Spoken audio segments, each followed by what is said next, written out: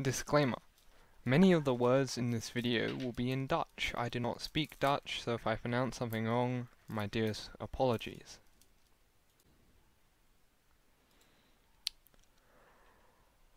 By the end of the 18th century, the Netherlands found themselves in a deep economic crisis, caused by the devastating Fourth Anglo-Dutch War.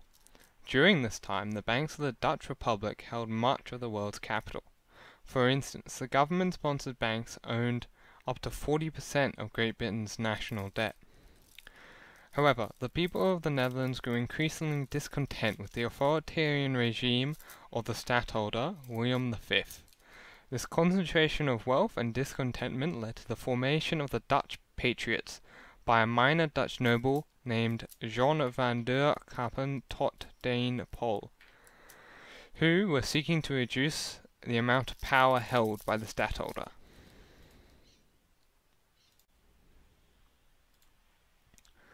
The revolution begins.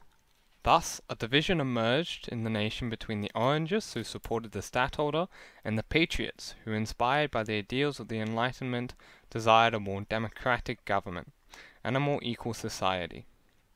The Patriots raised militias of armed civilians, mostly made up of people who came from the middle class, which, between 1783 and 1787, managed to take over several cities and regions in an effort to force new elections, which could oust the old government officials.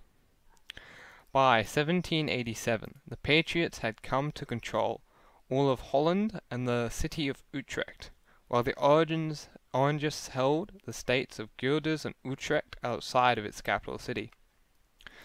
In 1785, the stadtholder, William V, fled his palace in the west of the country for Nimegen, in Gelderland, as the states of Holland were not willing to send their troops to fight the Patriots and had effectively declared their intent for the revolution. In May of 1787, stadtholder troops were defeated by the militia of Utrecht near Veschwijk, which caused any offensive capacities of the Orangists that had been left to be utterly destroyed, putting them on the defensive for the rest of the war. But this would all come to naught, as when Princess Wilhelmina was stopped by Patriot militia near this place, on June the 28th, 1787, she applied to her brother, Frederick Wilhelm II of Prussia, for help. The Prussian phase of the revolution. On September 13th, responding to the request of Princess Wilhelmina, a Prussian army of 20,000 men under the command of Charles William Ferdinand, Duke of Brunswick, crossed the border. When the army reached the fortress of Vienne, they found it deserted, and upon the arrival at the city of Utrecht, it promptly opened its gates to the army and let them in without a fight. At the fortress of Rouden, which had been making preparations for an actual defense, they almost immediately surrendered as soon as the Prussian army arrived, with there being no bloodshed. This was the last major fortress in Patriot hands, which had fallen to the Prussians with no actual combat. This would lead to the rapid fall of the rest of the Patriot territory. Amsterdam, the last city to hold out, surrendered on October 10th, 1787.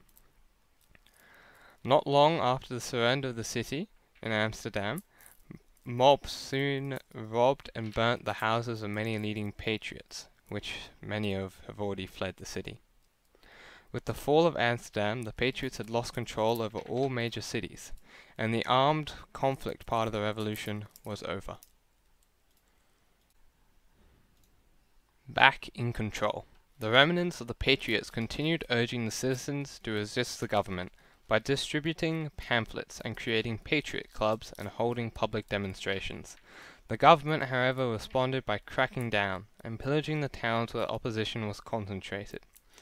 After this, most of the remaining patriots went into exile in France, while the Orangists strengthened their grip on the Dutch government, chiefly through the Grand Pensionary Laurens Peter van de Spiegel's actions and policies.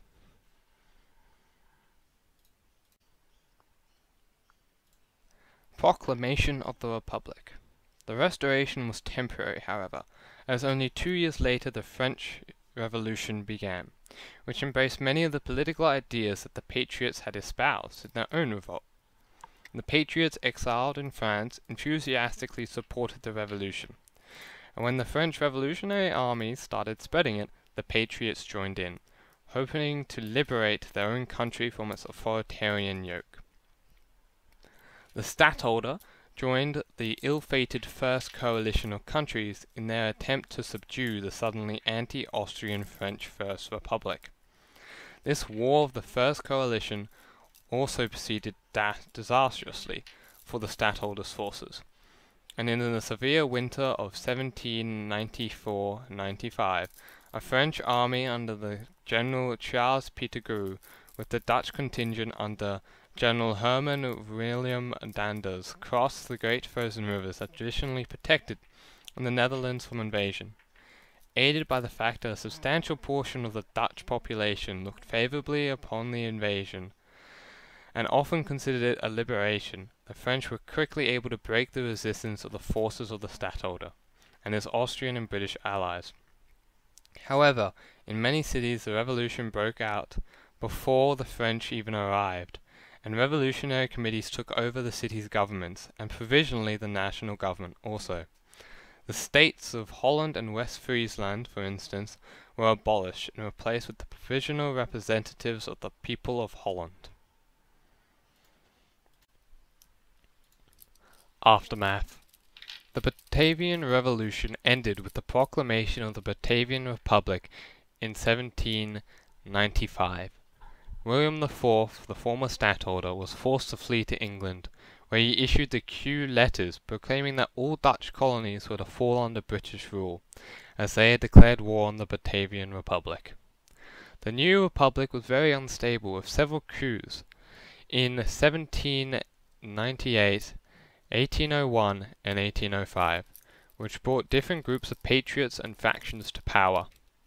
The Batavian Republic saw its end in 1806, when the Kingdom of Holland was founded, with Napoleon's brother Louis Napoleon as King of Holland.